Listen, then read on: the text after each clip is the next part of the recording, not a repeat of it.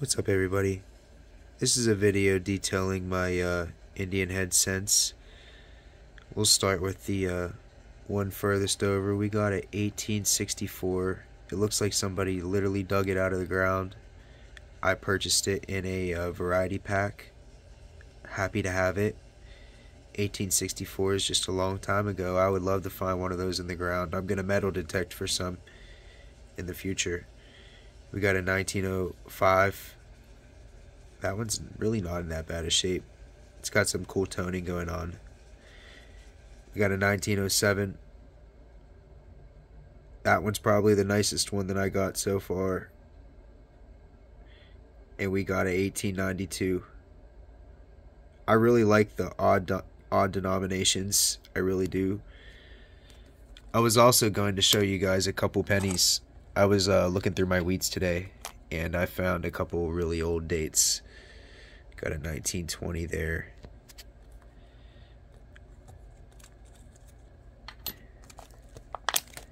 These are the ones that my pap gave me. They're toned beautifully. I even got them labeled paps, so I keep them separate. They're like a lot of 56s and 54s, 45, but they have this, like, it's kind of hard to see on the video, but it's like a rainbow toning effect on them. They're absolutely beautiful. Got a 56, and the backs of them, the wheats on them are perfect. The luster, like, the condition of these coins are just absolutely beautiful. That one especially was my favorite, I think. It just had such beautiful toning on it. Yeah.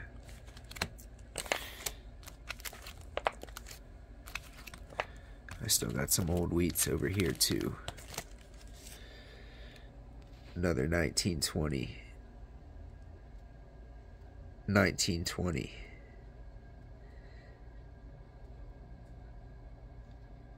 A 1946. And another 1920. I really love pennies. Got a lot of these old BU ones too. I actually found pretty much all of these old BU and just got them separated. This is my new. I really love keeping coins because I realize that they're going to be sought after one day. Even if it's not in my hands, somebody will get some value out of these coins eventually. A random wheat. I wonder what that one is. That's a 51. Yeah. Got a random Susan B. I think that's a 79. Yup. 79 Susan B. Got a few Susan B. Anthony's. A couple brand new ones. Really just into the Constitutional lately, y'all.